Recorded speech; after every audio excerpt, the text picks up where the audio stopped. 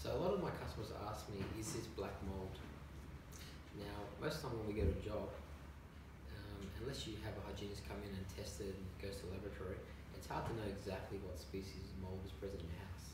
But what I can say is, most of the time when there's mold in the house, it's been from a water loss, where water has been dripping or leaking into the property unknown for a period of time, and the mold becomes a bit more black, patchy looking in nature, then this is what they often refer to as black mold in common terms.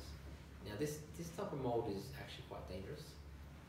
It's more your long-term mold that's been growing, and this is the type of mold that really needs to be dealt with quickly and in an appropriate way.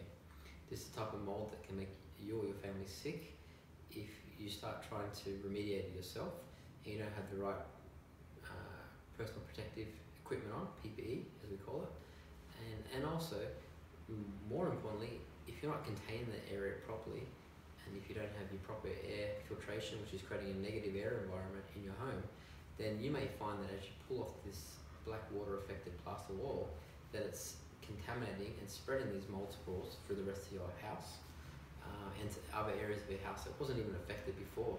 And then 6 months down the track, you could find that this mold is starting to grow and sprout up in other areas of your house. So the best thing to do if you find this sort of mold and not sure what to do is cover it with a bit of plastic. Use some painter's tape or whatever. Use a bit of plastic, cover it up so that it doesn't spread any further. Secondly, give us a call, have a chat.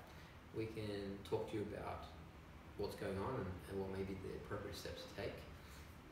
If you'd like, we can come out to your house and we can do an inspection, and we can also moisture map the area around, and we can try and identify the source of the leak.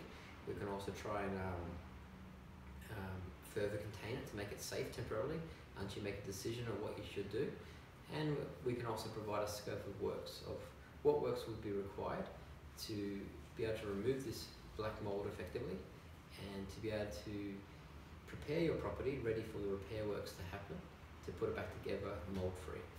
Guys, if you've got any questions, it's free to call us. We're happy to help. So let us know if you've got a question about black mold.